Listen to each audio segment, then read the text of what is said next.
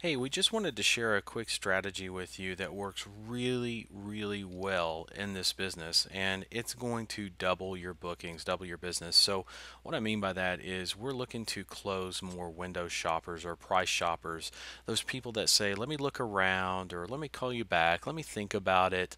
And so, the solution is to offer a discount.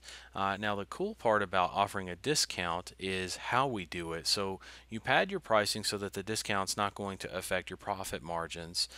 Basically, it's just lip service to a discount, and you only offer your discount to someone who's trying to end the call without confirming an appointment or booking. So basically, oh, let me think about it. Then you offer the discount while only on the call. So if they call back, they're not going to get the discount. And basically, we do this so that we can earn their business. So here's how this conversation would go. They would say, I want to think about it or take a look around. And you say simply, I hear what you're saying, and let me offer you this.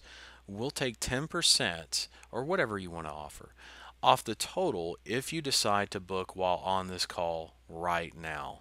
And it's only good for while you're on this call with me right now.